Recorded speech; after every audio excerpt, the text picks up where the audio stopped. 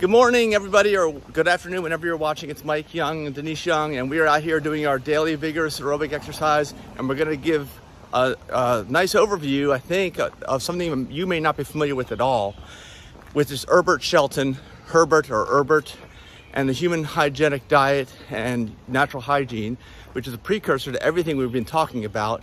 It's like the original text, like the Bible or whatever, I guess. And we have a little article here to explain it, so Denise is going to read that. Does Herbert Shelton's Natural Hygiene and Human Hygienic Diet optimize health? Natural hygiene and the human hygienic diet. Natural hygiene is a healthcare approach that has been around for over a century. It was developed by Dr. Herbert Shelton, who was a neuropathic doctor and health educator. Okay, and if you're not familiar with neuropathic doctors, that's like the opposite extreme of Western medicine, I'd say, right? That's the easiest way to explain it. So, sorry, it's a naturopathic. Naturopath. That's called a neurologist. Naturopathic. Well, either way, it's like a DO versus an MD type of a thing. It's like Western medicine is based on the pharmaceutical model. This is just basic information in case you don't know it, where you're managing symptoms. But the natural methods or other methods like DO, naturopathy and things like this, similar concepts, deal with finding the root cause typically through lifestyle and food. All right? That's typically what it is. Whereas an MD will be more likely to prescribe medication and surgery. Yeah, no, we don't know why this is happening, but here's some pills. Keep coming back, and eventually you'll go under the knife. Let's just take that gallbladder out, see what happens.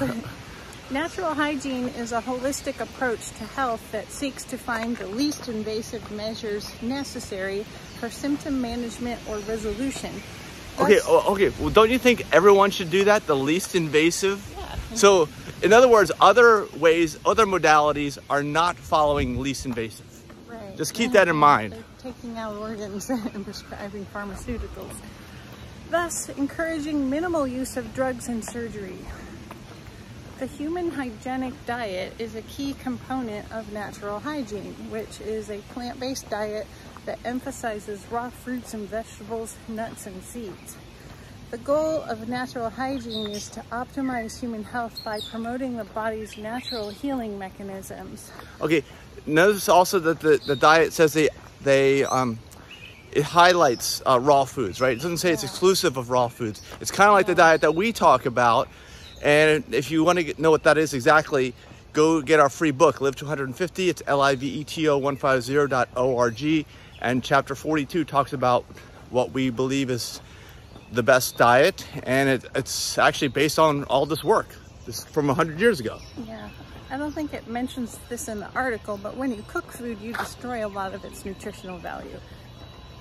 So natural hygiene is based on the idea that the body has an innate ability to heal itself. Yeah, and that's all in the book too. I talk about that all the time. And balance, the concept of balance. Yeah, but the human hygienic diet is designed to support this natural healing process by providing the body with the nutrients it needs to function optimally.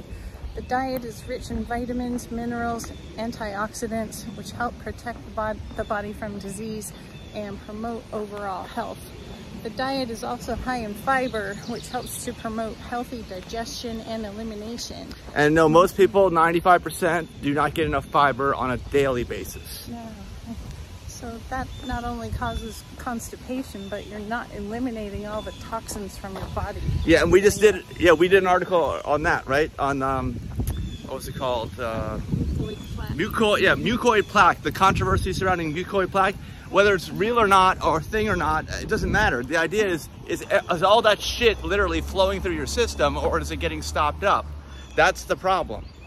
In addition to the human hygienic diet, natural hygiene also emphasizes other lifestyle factors that can optimize human health. These include getting enough sleep. Michael, he likes to keep me up late at night playing with his phone, screen lighting up the whole room. I get enough sleep for me. Getting enough sleep, it doesn't say get a minimum up. It depends on keeping it's all the whole idea of, like they said, the body healing itself, keeping your body in balance, doing the thing that will cause the least amount of harm, least invasive anything, and then you're at optimal health. For him, enough sleep is 5 hours. For me, enough is 8 or 9, depending on what I did the previous day.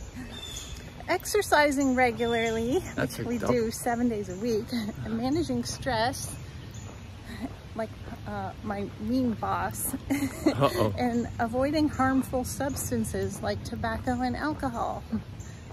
Yeah, those are both harmful.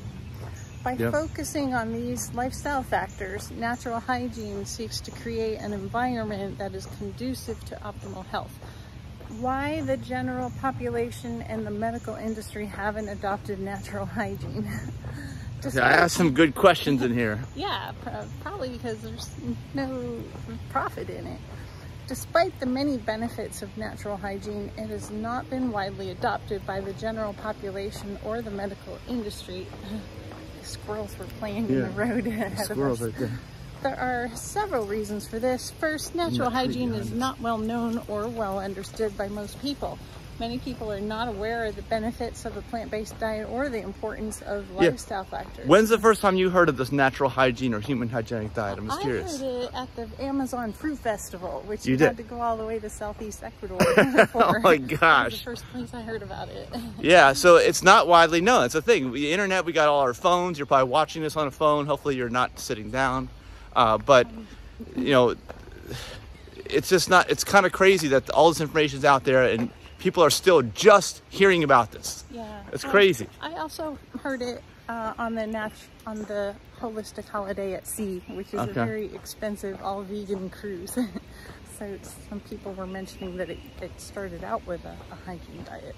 Oh no, actually no, that's different. That's macrobiotic. You're confusing. That they don't mention it at all actually, because I never even heard of it there. Yeah.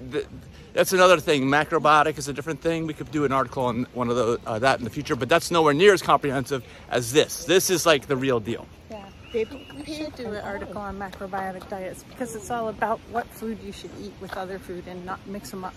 Food combining, Second, the medical industry is focused on treating symptoms rather than addressing the underlying causes of disease. This means that drugs and surgery are often used to manage symptoms rather than addressing the root cause of the problem. Finally, there's a lack of funding for research into natural hygiene and other holistic approaches to health. I also want to mention we have a cruise.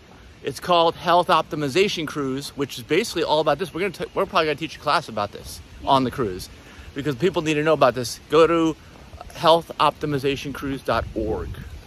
Why natural hygiene isn't taught in schools. If natural hygiene is so beneficial, why isn't it taught in schools to all students? Yeah, why?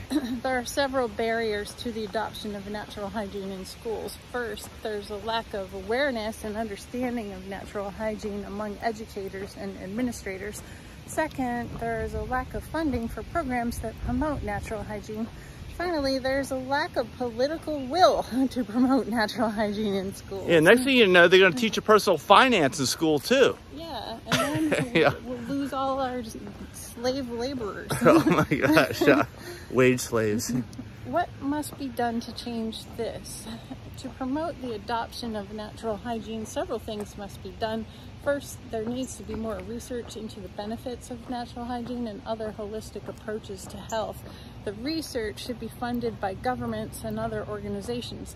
Second, educators and administrators need to be educated about the benefits of natural hygiene and how it could be incorporated into school curriculums. Finally, there needs to be political will to promote natural hygiene and other holistic approaches to health. This will require organizations that are committed to promoting optimal health for all. Sounds like our us, organization. Like aPlantBasedDiet.org. Yeah, and if you want all the sources for this and all the text, go check out on YouTube our channel where you're probably watching this, and just look for the picture that's associated with this around the same time this video was released, and you'll find all the sources hyperlinked. Also, my own personal timeline on Facebook, Mike Young, has all this too around the same time. In conclusion, natural hygiene and the human hygienic diet are powerful tools for optimizing human health. By emphasizing a plant-based diet and other lifestyle factors that promote optimal health, natural hygiene seeks to create an environment that is conducive to optimal health. Despite the many benefits of natural hygiene, it has not been widely adopted by the general population or the medical industry. To promote the adoption of natural hygiene. And if you don't know, if you don't think the world is screwed up, just listen to that one sentence there, explains the whole damn thing. Yeah. Well, more research is needed, and educators More research and is administrators. Well, we need to back that up with real science, not just one book on it. Okay. Well, I thought, according to Dr. T. Colin Campbell, all the science is already bought and paid for, so I'm not sure what science is going to back this. Educators and administrators need to be educated, and there needs to be political will to promote optimal health for all.